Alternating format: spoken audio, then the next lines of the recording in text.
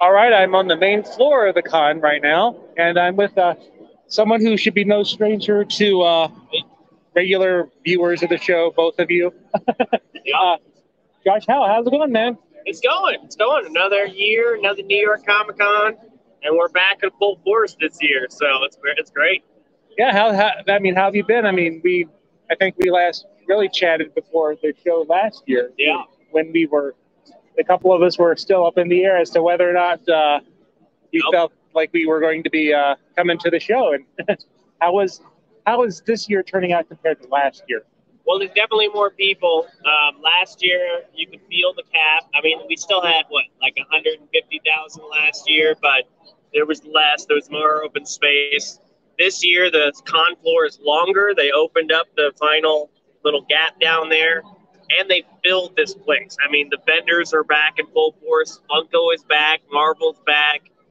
It feels like Comic Con again, and the people have definitely come out for it. So it's great. And how are you doing? And how is things going so far? What do you have?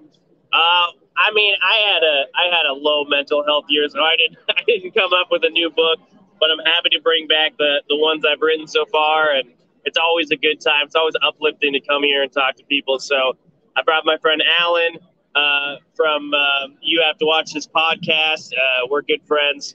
He's here helping me out sell the books, and I'm just happy to be back, man. I'm happy to see so many people back, so it's fun. And it's great to finally meet you in person after. I know.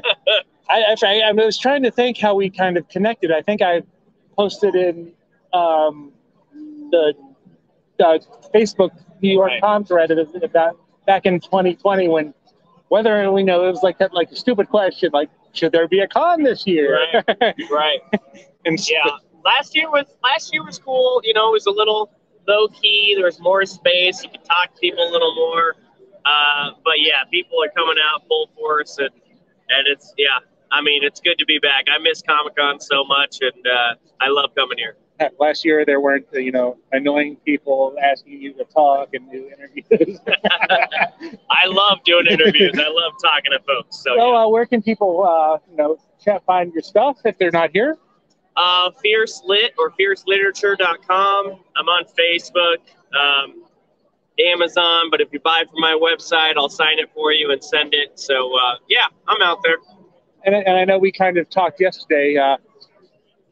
Perhaps we'll do a kind of like a wrap up for this year, and you're more than welcome to join in because it's always nice to have somebody who is in what I like to call small press area. So. Yeah, yeah. Well, I mean, there's a lot to talk about. The con has changed so much this year from the vendor standpoint to the floor to the new, panels and Empire Stage section. Not everybody got to come out last year and enjoy that. So it's a bigger con, it's a better con, and it's only going better from here. All right. Well, I'll let you get back to doing your thing, and we'll be in touch. See ya.